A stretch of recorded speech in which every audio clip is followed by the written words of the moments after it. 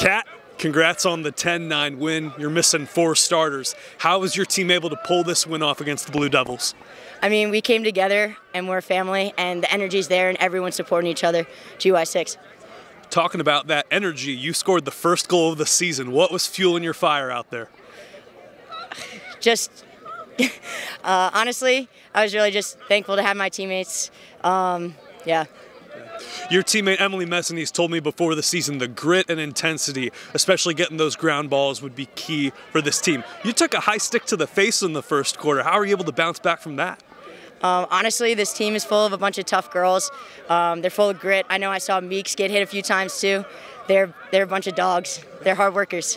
What can you say about Meeks' performance tonight? Oh my gosh, outstanding. As a freshman too, she's amazing, and she's got such a bright future ahead of her. Thank you so much for the time.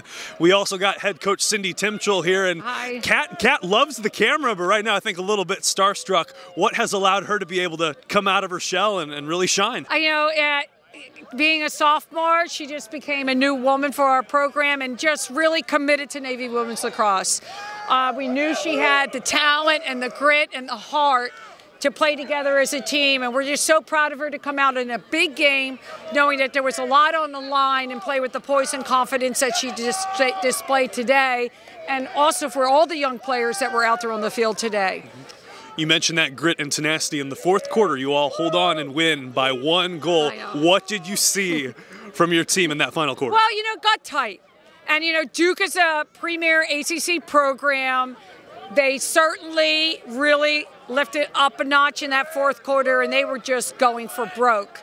And, to kind of say we held on to win, we were trying to generate some offense. We had some calls go either way. But in the end, we came up with big defensive stop and, cleared the ball nicely and held on to the victory. A tough game for Navy Women's Lacrosse for having such a young team on the field at the time. A freshman goalie. Freshman got the player of the game, which was Meeks. So proud of the youth, but also players like Emily Mess and Alyssa Leonard did amazing. Alyssa did amazing on the draw. So just an all-out team Navy effort, and really showcased our team because we worked very hard together, even though those who may have not gotten into the game.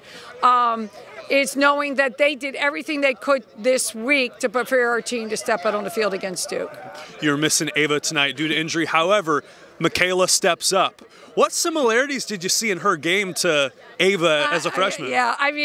Meeks has been really just a spark on the team. You thought of her coming off the bench. When Ava is on the injury list right now, hoping to get her back in a few weeks.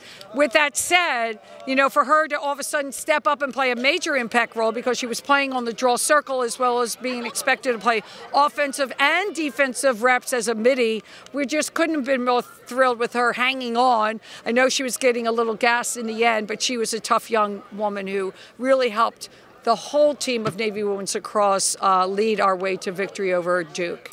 Felicia earns the win in her debut as a freshman in goal. From the naked eye, what did you see from her? Felicia is just an amazing spirit. We also have an amazing goalies, that didn't get in, like Emma Richardell and Ann. But for Felicia, she's earned this spot.